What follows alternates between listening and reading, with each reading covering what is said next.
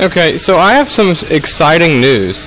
If you are a Sprint customer in Tulsa, Oklahoma, I'm here today at 81st and Memorial in Tulsa, and there is Sprint's tower. This has been their wimax tower, I believe, for about a year and a half, and that's all the wimax besides two other stations that we have in Tulsa.